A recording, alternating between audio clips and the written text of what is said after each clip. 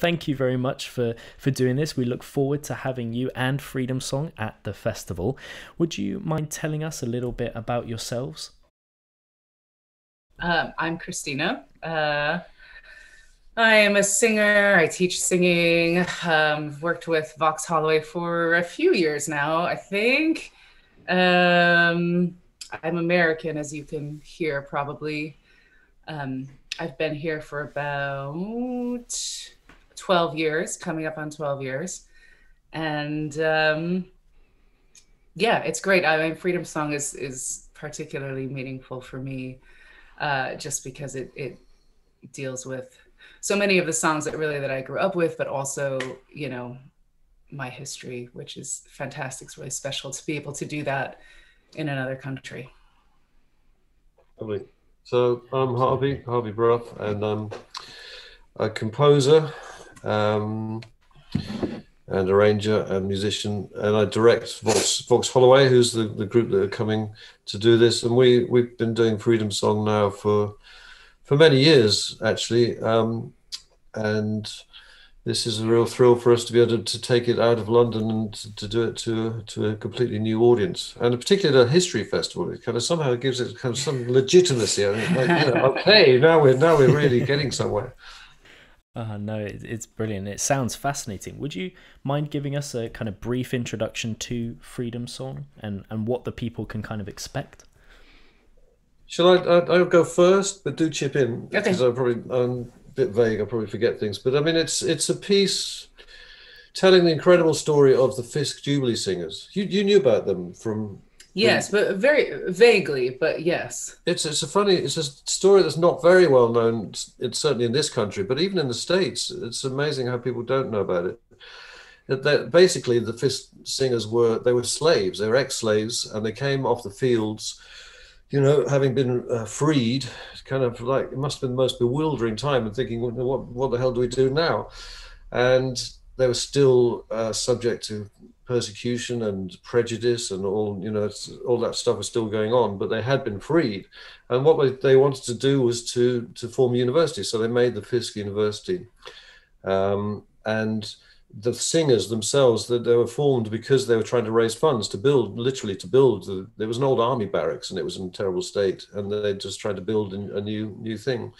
So they thought, how on earth do we try and raise some money? And some of the students there were singers. So, and it's kind of a complicated story, but try and do it in brief.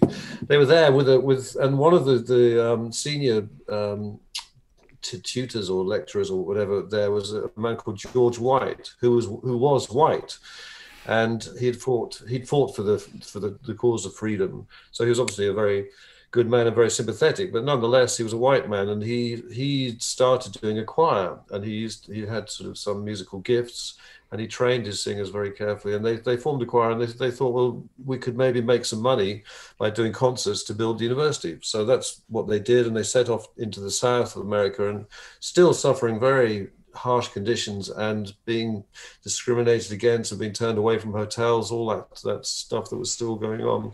And did go on for very many years after that. But they were probably the first black people to be sort of directly fighting that cause. No, that's not right. But they took it on. That was part of their mission, I think. Although they did it in a very gentle way. They were very, very dignified about it. They weren't campaigning like we would think now, but they just wouldn't accept certain things. And so they toured through the South, and then they started going to the North of America, and they became quite successful. They started raising thousands of dollars. And the interesting thing, and the reason why we came across the stories, was because they then, having got some success in America, but they came to England. Mark Twain, the writer, suggested that they came to England, and they came over, and they did about 200 concerts here over a period of years. And they were really well treated here, respectfully. And in the end, they met Gladstone, the Prime Minister, and they also sang to Queen Victoria. Just astonishing. Like 12 years after they were literally slaves, they were meeting the Queen of England. And so that gave us a kind of reason. I mean, Christina knows about it from the American perspective, but it gave me a kind of. There were two reasons why I wanted to try and write this piece. Well, one was because the music is so beautiful.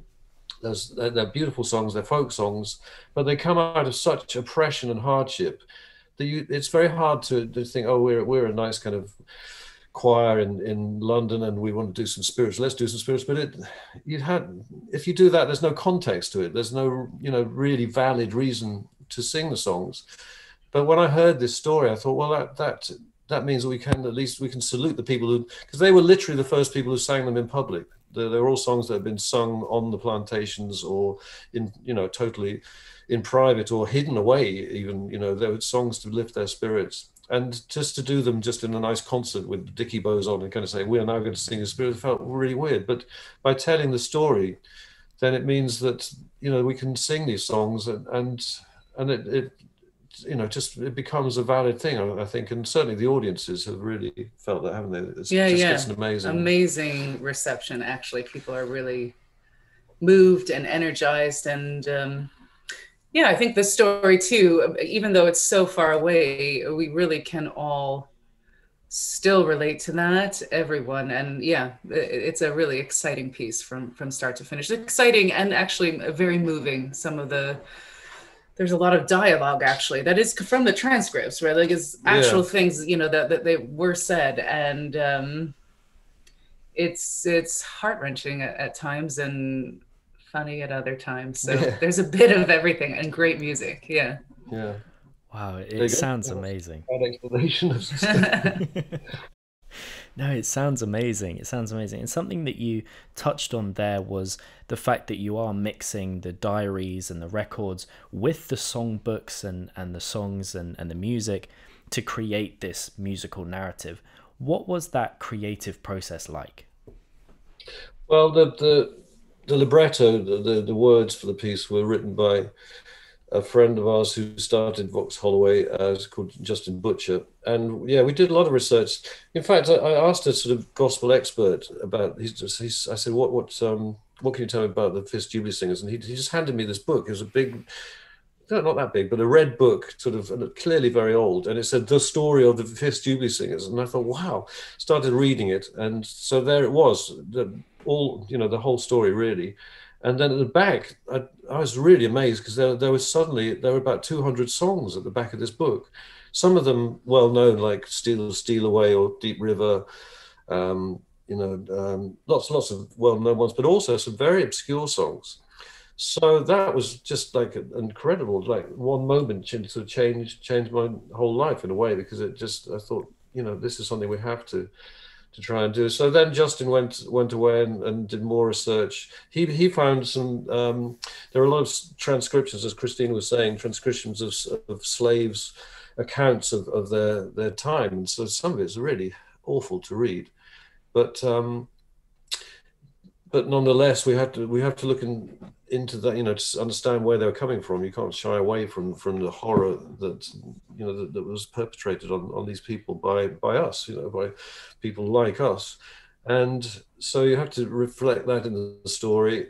And so he put together this thing, and it comes out of oppression and misery. But then, as they start getting successful, it's great. There's still a lot of conflict and persecution. But really, when they came to England, they were treated slightly as a novelty act, because it must have been very, very shocking is the wrong word, but just sort of astounding, really, for England audiences here to hear a different style of singing and black people just singing in public, and it was a new thing. But they were very well received, and they sang in soup kitchens, they sang in palaces, they really sort of became in the fibre of British life at that time. They spent 3 weeks in Scarborough on holiday. It's just all, but they went all over the place. They went to the Isle of Wight, I think, and they went to Northern Ireland certainly, and Scotland, and everywhere. And it's just an amazing story. Yeah, no, it is. It's incredible. And it's such a culturally relevant and powerful story to be telling. How important do you think it is that these stories continue to get brought to light and spoken about? Well, I think it's extremely important. I think the thing that's so shocking is just how, you're already amazed at hearing this story, and it's so amazing, yet so unknown. And I think these things are still happening today, these amazing achievements that just happen, and only those who are there knew about them. I guess it'll always be like that a little bit, but I think it's important. I think it really allows people, I mean, the reality is most of our audiences, I mean, there have been mixed audiences, but primarily white British people have been in the audiences. And I think, you know, for me, it's really important that because the story is so open, and as Harvey was saying, you really get some of the, you just relate with them through their horrors. And I think often with issues like this, people kind of group it into a category of like, that's too bad for them, you know, okay. And then, you know, and then when you really, it's you know, and it's not in an aggressive way, but it's in a really, it just creates an empathy from the audience, and they really can get an understanding of what that's like. So I think it's very important, particularly now, when so many groups are looking for that from society, really. That's sure. That's absolutely right. And I think also something that is good about it is, I mean, I questioned myself long and hard when I was writing it, and even thinking about writing it, and actually since, you know, why should a white person from Coventry, England, be telling this story? But I think stories are for everybody, and what this one actually totally relies on is a collaboration between black and white artists and singers, and you know, because I certainly can't, you know, I couldn't just stand up and do the story on my own. And the inspiration that I get from working with Christina and the soloists for this piece, the amazing soloists, Wills Morgan and Michael Henry and Angela Caesar, they're all coming to perform with us. You know, we work together, we trust each other. We've made this piece happen. We've done a subsequent one called The Sun Does Shine, which you know, just wouldn't exist without us having this close relationship and a desire to tell these stories together. And I think, well, I hope that makes it a valid thing. I think, you know, that reliance on each other is powerful. And I think we have to, if we're going to have a discussion about racial issues, then everybody has to be in the room, and everyone has to say something. You know, maybe it's time for white people to stand back a bit, but you can't just vanish. You have to be part of that conversation. And well, I think on that point, though, I'm listening and I'm like, actually, in my head, I was thinking, actually, this story actually does need to be told by a white person in a way, because, you know, people listen much more. And unfortunately, I know, but that is the truth, you know, at least from my perspective, that I thought about, oh, actually, if sorry, I'm just here like it is, bam. Yeah, but like, you know, if it was, say, a Black composer wrote that, the story would stay within the Black community. I mean, okay, maybe you could have some kind of mixed race kind of interaction, but yeah, it does require, you know, I think it's an asset that you've written this. We've been doing this Vox Holloway now for 10 or 12 years probably now, and we have built up an audience who are really interested in sort of seeing what we do. We're not like most choirs where we sing the Fauré Requiem or the Mozart Requiem, or, you know, the standard repertoire. People come to see our concerts because they know they're going to be new and maybe interesting and maybe quite different. You know, we do a lot of work with jazz musicians, and so it's unusual for a choir, but we have built up this audience that wants to know things, so we can, you know, we can at least start telling the story. And I mean, what we also did for this one, which we couldn't manage so much for the Chalke Valley Festival, is to collaborate with there's a choir in Hackney Empire, community choir there, and we collaborated with them, and they are more Black mix than us, and that was a very powerful thing. And we hope that the piece will start to build bridges between communities, and it should be sung by, you know, a completely mixed choir and seen by a completely mixed audience in the end. But you've got to kind of start somewhere and try and get towards that. And you know, I think it has been very successful in that way so far, and we really hope that it will spread. No, it is fascinating, and I for one can't wait to see it. It sounds amazing. Is there one thing in particular that you're most looking forward to at the festival this year? Gosh, I think I would say singing it to a very, what I imagine different crowd. And I mean, to be honest, I don't know that much about who comes to this festival, but I imagine people are more into the history. I think that'll be really cool. Everyone's always quite moved by that, but if people are there specifically kind of with that interest, I think, yeah, I think that's quite exciting. I think it'll be a different response.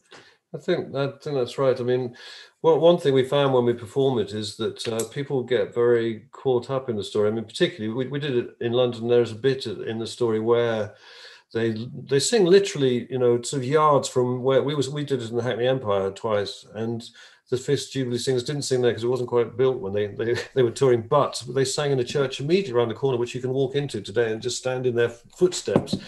And I think people in this country kind of, it's like living history, I guess. You kind of suddenly think, God, this is about us. Or, you know, we're there. We're because they probably performed in Salisbury. I should do some research before we go.